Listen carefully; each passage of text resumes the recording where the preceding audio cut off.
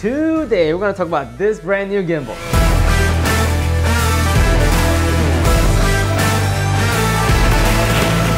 How's it going, guys? My name is Say Park, and today is a special day because the first gimbal I actually reviewed on this channel was Weebill Lab back in the day, and here we are with Weebill 2. We've come a long way. Little disclaimer before we get started, Zhiyun did send me this gimbal, in fact 2 of them, and you may have seen my face on Zhiyun's YouTube channel. I am one of their hosts on their YouTube channel along with 2 other YouTubers, so little transparency out there before we get started. They are not paying for this video, and you know, I do want to separate that channel with this channel, so just letting you know. So yeah, there's some downside to that, but on the upside, I was able to get this gimbal over a month ago, in fact, and test the heck out of it. This is the pre-production model, and this is the post-production model, so I was able to use both of them. And when I say use the heck out of it, I mean it. I used this during 5 wedding shoots, so I am an official second shooter for Envu Films. So I shoot 5 wedding shoots that are like 8 to 10 hours long. I had 4 other collab shoots, and yeah, I can say that I used the heck out of these gimbals. So now that I gave you guys some context, I'm gonna break this video down into 2 sections. First part is gonna be the pro, as in like what I like about this gimbal, and the second part is gonna be cons, what I don't like about this gimbal. So the first pro of this gimbal is the pure quality of this gimbal. Right off the bat, you can definitely tell everything on here is pretty much metal. There are a few plastic parts such as this power button and this cover for the focus zoom motor control wheel. Other than that, yeah, everything on here, it is all metal, including the body where you hold it. And you might be thinking like, oh, this looks kind of familiar. It's like I've seen this gimbal before, especially the grip and this top part right here. Yeah, this flat surface that's on here. Where have I seen this before? It's like DJI RSC2 had a kit with the remora fish. You know, that's what it looks like to me. And I'm only halfway joking, guys, because this grip, when you hold the gimbal, yeah, this feels exactly like the RSC2. In fact, right down to the top where it's kind of hanging on top of your fingers. Now, I do like this a little bit better because your thumb is resting on top of this signature L shape, which is very common among all Weebill. But this time around, none of your grip is actually hitting any of the buttons. So when you grip it tight, yeah, every button is out of your way, so which is a huge plus with this version. All right, so let's go over some of these buttons. The first button I'm gonna go over is this record button, and this isn't any kind of record button because it actually allows you to halfway press as if you're like pressing down a shutter button on a camera. And you might be thinking like, this is for video, why would I even need that? That's because cameras like A7S III, if you're using an autofocus lens and put it on manual focus, you can halfway press to gain automatic focus briefly to get that target in focus, and then you let go, it's gonna stay there. So that is very useful. And this button does have a really good feedback when you press it, so it does feel like you're actually recording something. So I like the feeling of that. And the next is this joystick, and this joystick is a much upgrade from our previous generation little dial because you're able to control the rate of the movement just by pushing it a little bit or all the way down. So that feels really, really nice as if you're controlling something in a little game controller or a drone. And we're gonna skip over this mode dial thing. We're gonna talk about this a little bit later, but I wanna talk about this focus/zoom motor control dial. Now I should probably say focus/zoom/ISO/aperture/shutter/precision manual electronic focus ring. That's what this is because it does all of that, especially with new cameras like Sony A7S III, which I'm filming right now. Unfortunately, it can't do that with Sony A7 III, but I have to say it works really, really well with Sony A7S III. So long as you have the setting correctly, so if you have the PC remote on your Sony camera, I should say A7S III, yeah, the record button works and you're able to change the settings. So you can control your aperture smoothly, ISO smoothly, or whatever you choose on the menu. So we'll talk about that menu screen thing later, but before we move on, I want to talk about this axis lock because it was such a weak point in Weebill S. The quality on this is much improved, guys. So when you lock this and unlock this, you can feel that pin being much stronger and it's not going anywhere like Weebill S. I know that was like the first thing it will break on Weebill S, right?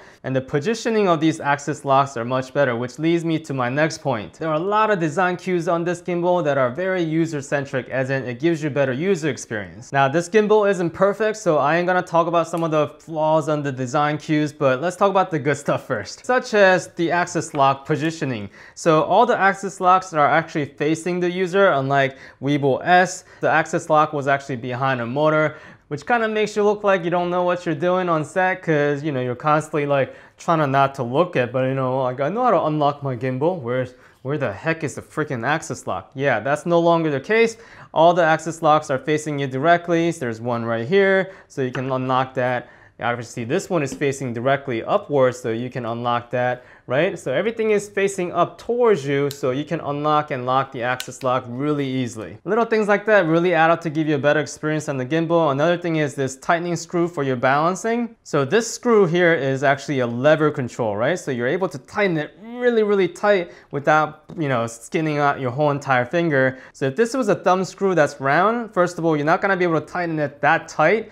And another thing is it's gonna actually hurt your finger going forward. And every single thing that tightens on here, it's actually a lever driven thing. So yeah, like that's not going anywhere. And of course, the last design cue I wanna talk about is this flip out screen right here. So let me go ahead and turn the gimbal on. This 2.88-inch screen is what controls the whole entire gimbal setting and modes. And it's a little bit smaller than my camera screen, so it's pretty big for a gimbal. So I'm able to switch different modes. And the key here is that I'm able to jump to a mode without going through and cycling through a different mode, which is important because when you're shooting and let's say you're in pan follow mode and you want to go to follow mode directly without going through another mode, yeah, you just gotta push follow mode and you're right there. And you might be thinking also, okay, but I don't like to touch things on the screen when I change modes. Is there another way? And yes, there is. Remember that little dial thing on the physical dial right here? So there are 3 modes you can cycle through. So pan follow, lock mode, and follow mode. So if you prefer that, it's right there for you. In fact, there's one more mode on this. Traditionally on a Zhiyun gimbal, when you press the trigger button, it goes to a follow mode. But on this one, when you hold down the trigger button, it goes to POV mode. So physical control you have those available for you, but if you want to access to all the modes, and there is one more new mode on this gimbal, and that is portrait mode. So if I hit portrait mode, it does go vertically in case you want to go TikTok all of a sudden in the middle of your shoot, which nothing's wrong with that because I just started TikTok also, so I get it. So according to Zhiyun, this has about 4 kilograms of payload, which equates to about 8.8 pounds. And throughout the gimbal cycles that we had, yeah, this number doesn't mean much because yes, the gimbal can actually carry that weight.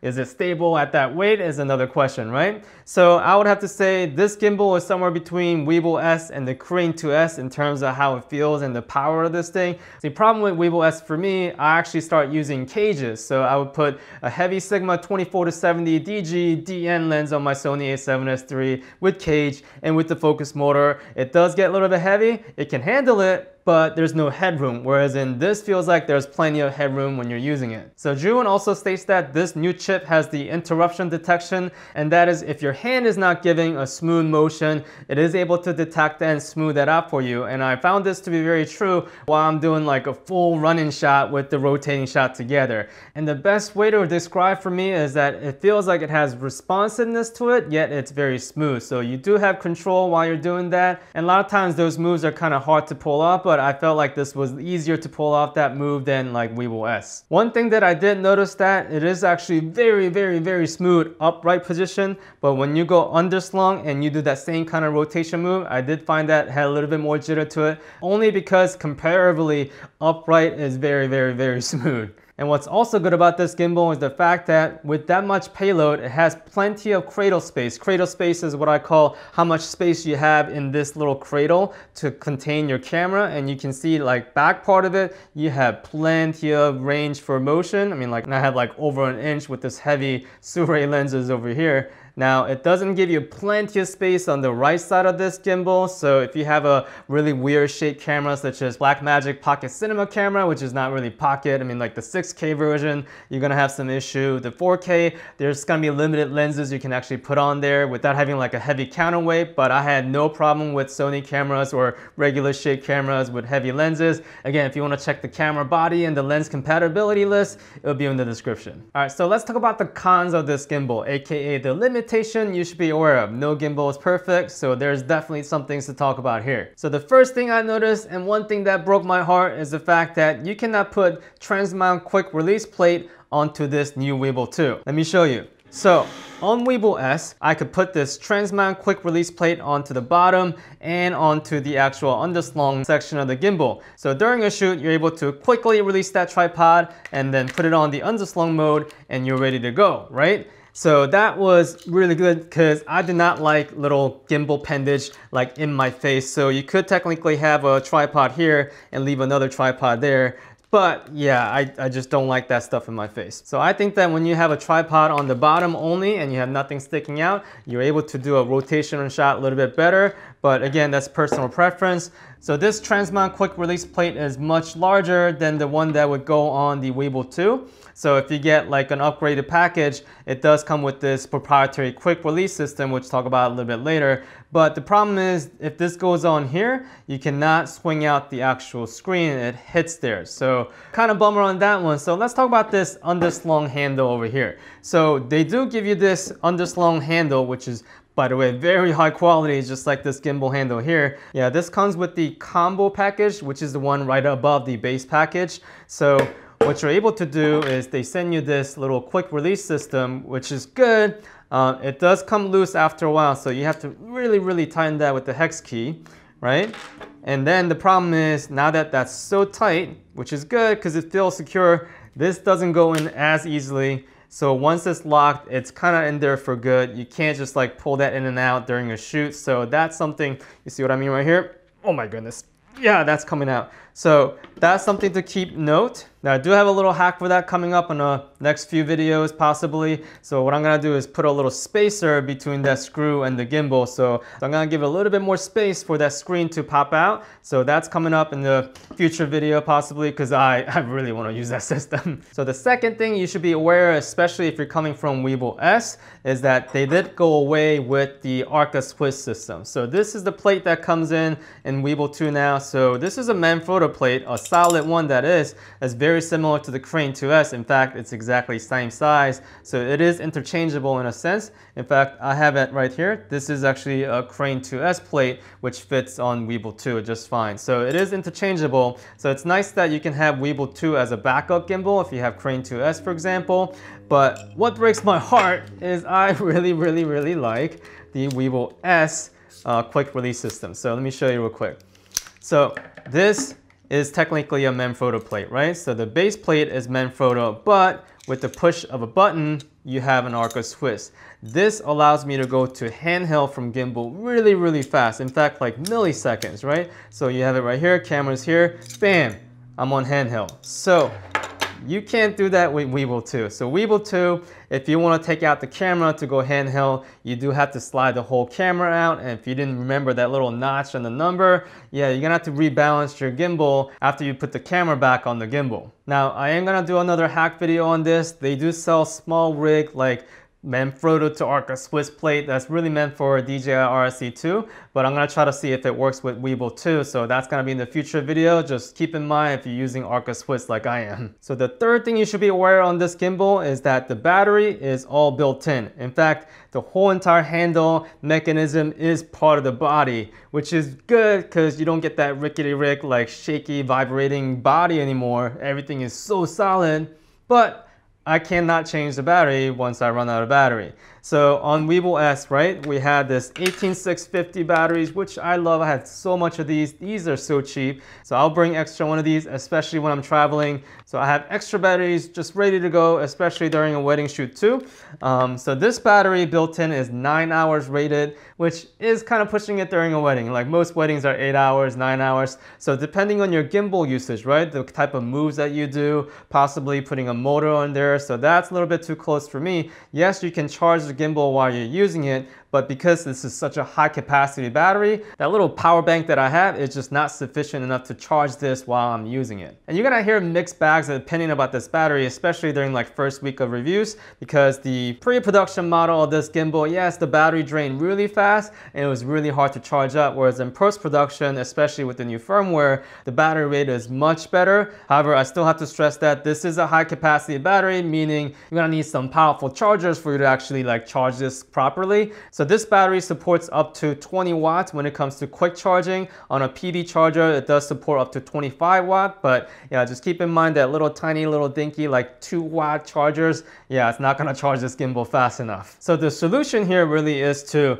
fold the screen up when you're not using it, because remember, this is a very bright screen that's draining the battery. And let's say you don't want to do that and you want to keep the screen out constantly, just ready to go. What you could do is press the power button once, oh, and then screen goes off. We'll talk about that in a second. So another way is that, let's say you're not using the gimbal, but you don't want to like turn off the whole entire gimbal. You could press the power button twice and it will go on standby. So yeah, there's no power there right now. So if you did all that, you could last through a whole entire wedding. My last wedding I shot with this was 10 hours. So after about 10th hour, yeah, I had about like 15% battery left. So yeah, let's talk about that button placement. If you guys noticed, the power button is right behind the screen. So when you have the screen tilted towards you, I can't get to the power button, guys. I have to like tilt the screen down and then I can get the power button, which is a shame because this doubles as a standby button. It also doubles as turning off the screen button. So that's a little bit of design flaw that I had to kind of get used to. Now, there are other functions of this gimbal that I haven't really talked about on this video. Maybe for the future video is this image transmitter. So if you get the Pro version or the Pro Plus version, you get this image transmitter. This looks like the 2nd generation image transmitter from Zhiyun. However, it is not. It's actually version 2 of the 2nd generation. It's got this letter AI on it. So this is made particularly for Weebill 2, and it combines also with this thing called Master Eye. So Master Eye combined with the image transmitter AI with Weebill 2, it makes this whole package where you can control your gimbal and see what the camera is seeing, which is super cool. And there's been another firmware out for this transmitter and the receiver, so I do want to fully test that out before actually making a video. So that's going to be in the future video. So I mentioned there's some upside to being a Zhiyun host, and that is all my viewer gets additional 5% off by using a coupon code that's going to be listed in the below description. So whatever list sale price is, you can take extra 5% off with that coupon forever. That coupon code does not expire for the Zhiyun official store. And I should also mention that I was able to collab with their local filmmaker. His name is Caleb. We shot tons of content with Weebill 2, so I have a lot more Weebill 2 content coming up. You should definitely check out Caleb's channel. I'll also link it in the description below. And here are some sample footage straight from Weebill 2. No slow-mo, 24 frames per second, and no warp stabilizer, of course. So here's some sample shot. Until next time, guys, stay stable.